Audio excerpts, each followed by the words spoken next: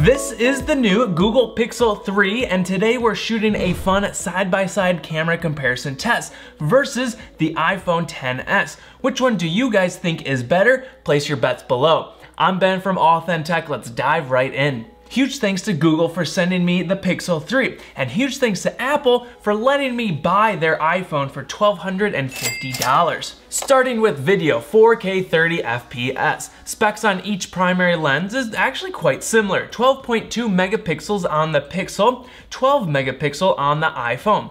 Both f1.8, 1.4 micron pixel size, and both feature optical image stabilization. First things first, the field of view is much wider on the iPhone over the Pixel when recording 4K video. And if you've been following me for a while, I always like to have a wider angle lens. Just fits more subject or landscape into camera frame. If we zoom in 200%, both cameras still look really nice and sharp. Great color balance and pleasant saturation and clarity. In the cave shadows, it looks like we can see a bit more detail in the dark areas on the Pixel, while the iPhone is losing a bit of those details. Here's a quick handheld stabilization test, and they both look semi-similar. Both cameras are doing a pretty nice job of smoothing out most of the shakes and wobbles in the footage, though I've got to give it to the Pixel for doing a slightly better job, I think. One big difference between these two phones, the Pixel 3 has a single rear-facing camera. The iPhone XS has dual lenses, one wide and one telephoto.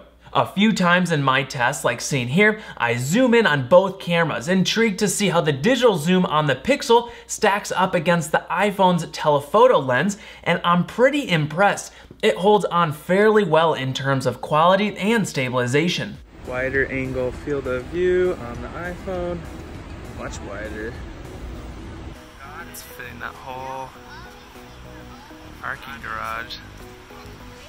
I did a quick autofocus test, and even though they seemed to tie just a couple times, more often than not, the iPhone was able to lock onto focus faster and more precise, even if it was just a few milliseconds. In this walking test, again, I think the Pixel has slightly smoother stabilization over the iPhone, though every once in a while it has this subtle stuttering frame issue you might notice here or there.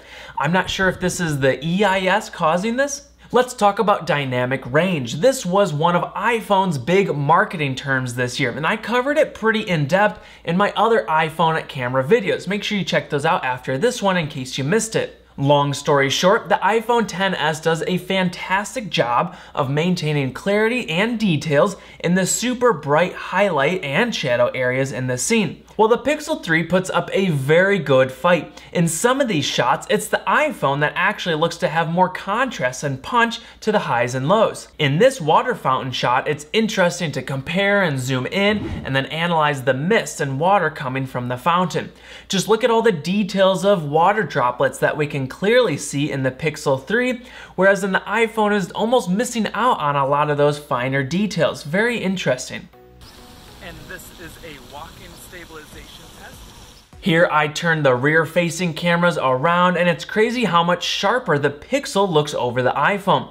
Also for colors, even though I was facing directly into the bright warm sun, I feel like the Pixel is doing a nice job of keeping my skin tones close to accuracy, versus the iPhone turns my skin super red, soft, and less realistic looking. This is a jogging stabilization test, 4K 30.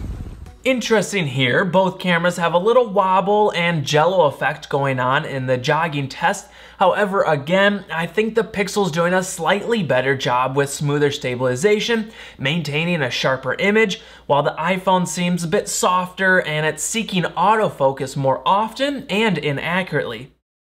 And this is a quick audio test on the new Google Pixel 3.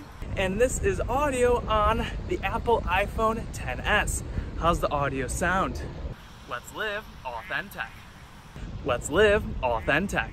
In this audio test, very interesting results. I'd say the Pixel is much quieter than the iPhone, no editing applied to either. Jumping back to dynamic range, this shot is very cool to compare. Just look at the shadow areas like in the trees. The iPhone again is crushing some of those shadow details, while we can see more clarity on the Pixel. However, when we aim right at the sun, I'd say the iPhone is retaining more definition in those super bright cloud areas versus the Pixel is blowing those areas out. One last major difference between the 4K video on these two cameras, the iPhone can record up to 4K 60 FPS, which is awesome. Unfortunately, the Pixel 3 cannot. It maxes out at 4K 30. I'm not sure why. I feel like the Pixel could have been capable of shooting 4K 60, but sadly not this time around. Hopefully next year. Now let's check out some photo samples I shot side by side. I went down to the park. It was a partly cloudy and sunny day with plenty of high contrast scenes. First things first, that wide angle field of view is much more similar when capturing photos, which is nice to see. Colors and saturation look pretty similar again on each, with the iPhone possibly being just a tad more saturated with its colors. As for dynamic range, both are touting some awesome bleeding edge HDR features and tone mapping, and honestly, they both look really good. If I had to declare a winner though, in some tricky lighting situations, I felt the iPhone actually produced slightly brighter, more vibrant looking shots with more clarity in the darker shadow areas in the scene. As for sharpness and fine detail, it's always fun to zoom way in and do a little pixel peeping. I'd have to vote a toss-up on this one because in some shots the iPhone looks a bit sharper, but then in others the Pixel wins. Lastly, to compare iPhone's secondary telephoto lens to the new Pixel 3 Super Res Zoom feature, call me super impressed as the Pixel holds on pretty close behind. Incredible tech and algorithms to think that the Pixel can almost accomplish the same digital zoom as an optical telephoto lens on the iPhone. Very cool. Jumping to slow motion, the Pixel can shoot 120 FPS at 1080p or 240 FPS at 720. The iPhone wins in terms of specs since it can shoot 120 or 240 both at 1080p. Interesting though, in this shot, both cameras were recording 240 FPS and the video quality is much more similar than I thought. Could the iPhone possibly be scaling a 720 res up to 1080p? I have no idea, it's just a thought. I had imagined the iPhone's higher resolution quality to be much better than the Pixel 720p, though it doesn't seem to be the case here. Another small problem I noticed on the iPhone, there's some jittering or stuttering in the video. Do you guys see that? In this other slow-mo shot, both cameras recording 1080p, 120 FPS. The contrast and clarity is cranked way up on the iPhone, making its image look much sharper. Both record audio in slow-mo, which is nice. Interesting here, the Pixel seems to be struggling to lock focus, and it also has some interlacing or scanning issue going on.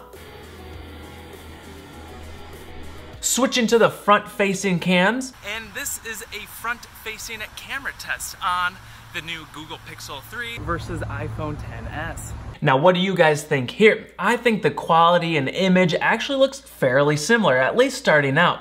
The stabilization again looks slightly smoother on the Pixel over the iPhone, maybe? But then here, the Pixel looks slightly more shaky. However, the iPhone simply looks blurry. Kind of funny turnout. Now the Pixel 3 has a new trick up its sleeve. It can zoom out on its ultra-wide front-facing camera. When we zoom out, I gotta love Google for putting that wide angle here. I think it makes sense for a group selfie and those kind of shots. Weird though, it seems the autofocus stopped working, and then look up at the dynamic range on the iPhone. Up there in the skies and the crosswalk, it's looking nicer back there. I snapped a few front-facing selfie shots with and without portrait mode. I think the iPhone looks a little softer, almost a glowing look, but its edge outlining looks well done. The Pixel is doing a fine job as well, but then again, more slightly darker and contrast applied. Can't forget a few low light shots. Again, I'm noticing the iPhone image is a lot warmer in tone, while the Pixel seems to obtain a more accurate white balance. Its whites just look nice and clean, vibrantly white. The iPhone often leans a bit too warm in my opinion. As for noise to quality and sharpness ratio, I'd say they both look really good. Again, the Pixel producing some slightly sharper images, possibly a smidge more lifelike looking. Here's a selfie shot showing off the wide angle on the Pixel, and I really love that wide. Also, the iPhone looks a bit grainier than the Pixel. When we switch to video, something interesting happens though. The Pixel turns a little soft, almost as an angelic glow. Look, do you guys know what's going on here? Is it just missing the focus? The iPhone looks sharper and more crisp, which is nice, though sadly, of course, not perfect, as it's stuttering pretty poorly on the slow pan. When we finally lock focus onto the chair, the Pixel cleans up a bit and looks sharper and nicer. Looking at the waveform, the Pixel has higher whites, while the iPhone has darker darks. Funny how they're kind of the opposite. So here's my closing thoughts. First and foremost, we have to compare pricing. Pixel 3 starts at $800. The iPhone XS starts at $1,000 or $200 more. Second, specs used to be the big thing to compare, but now with most top tier phones, specs are becoming much less important, especially as they become more similar and it comes down to how the device and camera performs in real life tests. Lastly, the results in a lot of these shots were much more similar than I thought they'd be, but I'll consider that a good thing. I would hope that if we're paying a lot of money for a top tier flagship phone, that it performs well in almost all scenarios, which I think both of these cameras prove that. Sometimes I liked the more vibrant colors and wider angle lens on the iPhone. It has fantastic dynamic range and 4K 60. However, I really like the stabilization and overall quality and sharpness on the Pixel 3. It produced clean, white balance, pleasant looking shots. Let me know which camera you like down in the comments, and make sure you stay tuned for more iPhone, Pixel, and other camera tests coming soon. Until next time, let's live AuthenTech.